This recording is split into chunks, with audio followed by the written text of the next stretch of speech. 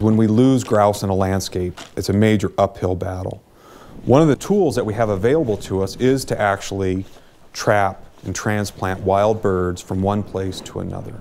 And the state of Washington, because their populations have been so diminished over time, that they've been in this trap and translocate operation, these conservation actions, for a number of years now.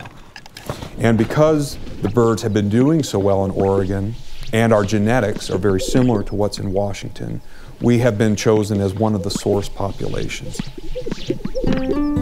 This species absolutely requires sagebrush, and they require large landscapes of it because they need options. Greater sage-grouse populations in Oregon today represent really some of the last strongholds for the species. Unlike the rest of the West, where we've seen about a 50% reduction in habitat, we've only seen about a 30% reduction in Oregon. We largely have vast, intact landscapes of sagebrush. Washington historically was a major part of the sage-grouse range. We had a lot of habitat here. Because of so many areas converted for wheat, we no longer have the birds.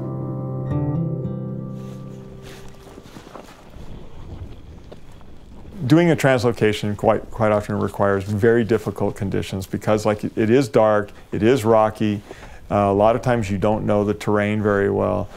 Once you find a bird and you're able to approach it with the spotlight, once you get really close, we can quickly put a net out and over the bird.